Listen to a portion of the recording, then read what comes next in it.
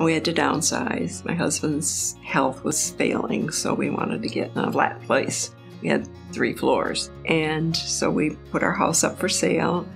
It sold in 28 days. And so we had to find a place to live. We had gone by on Washington Road, really liked it. And so then Jim said, well, why don't you call and see what it's like? And we ended up making an appointment and coming out for a visit. We really liked this one because it's at the end and there's field out here, lots of nature, and there'd be a place for Jim to put his bird feeders. Once he saw it, he really liked it because it was just quiet, it was safe. He went home and crunched the numbers.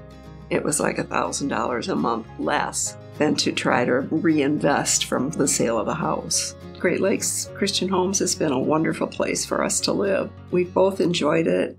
It's freed us up so my husband and I, we could do more things together. We were getting really locked into our work at home and it was just wearing us out. So we just had more time together. I really do love it here. You know, I kind of take it for granted now. It's been here and it certainly has been secure for me. When Jim's in the hospital and I'm here alone, there's not anything I can think of that I don't like about it.